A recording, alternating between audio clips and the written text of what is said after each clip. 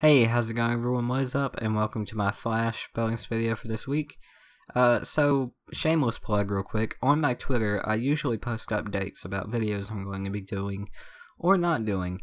Earlier on my Twitter I said I was going to try to get an Arrow review out late. That's not happening. It's way too late because people just went to sleep and dogs just stopped barking. It's bullshit because it's 1 in the morning.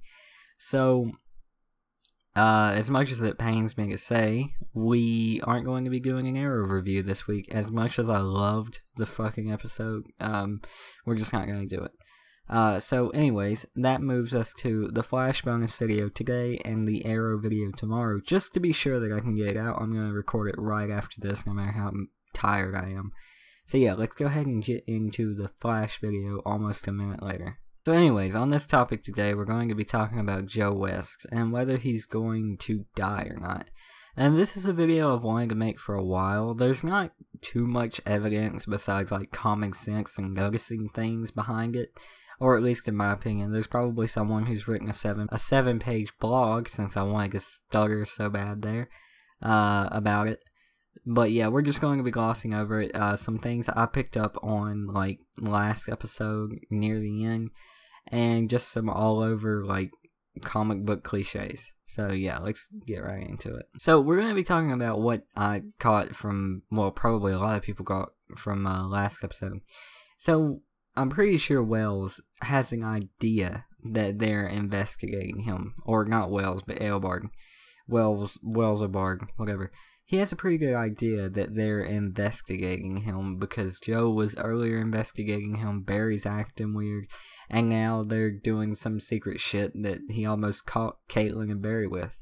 And in the scene, Wells invites Joe over for a drink, and I'm just like, Jesus Christ, if Joe accepted that, he would die. Because, I mean, you just think about it, it's like, you know, you're getting closer to uncovering me. Come over, let's have a drink. I totally won't kill you. I don't know if it's just me over-exaggerating it or if other people have caught on to it, but it definitely gave that vibe of, you know, this, if you come over, you know, if we're gonna have this sleepover, you're not waking up, okay?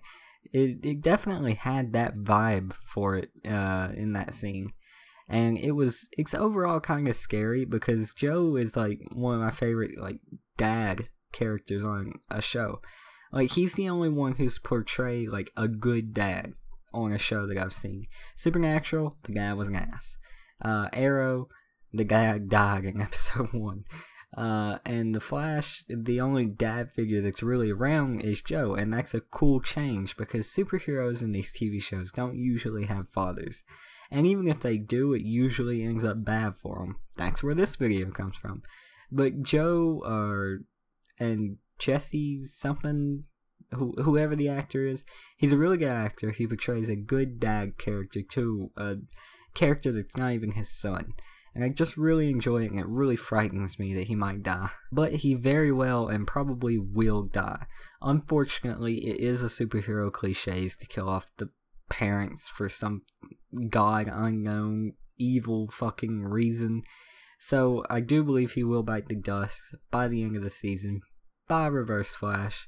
Reverse Flash already threatened him in episode like 5, and then it was in episode 6, and then he like choked him in episode 9.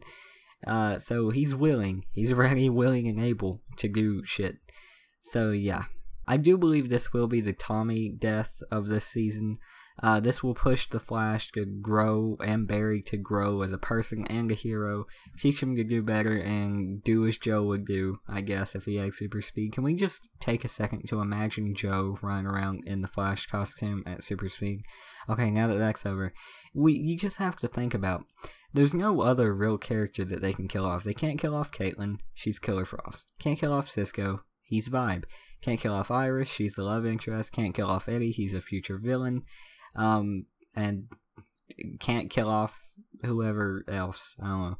Joe's the only real option to me, and it would make sense and really be smart if they kill him off, kind of like how they did Tommy. Like, he is a inadvertent death, in the season, but he's still a death, and that still pushes the hero and the person behind the mask to grow.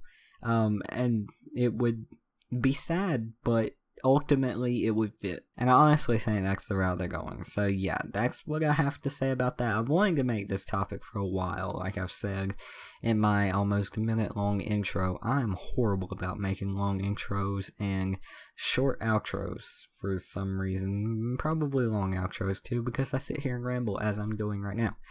But anyways, yeah, I'm gonna go ahead and end off the video here. Hope you guys enjoyed it. I'm gonna go record my arrow bonus video so I can make sure to have that shit out later, technically today. So I hope you guys enjoyed the video. Let me know what you think about this topic in the comments below. Let me know who you think will die instead of Joe, or how Joe will die, or if you think Joe will die. Anyways, see you guys on the next one. Peace.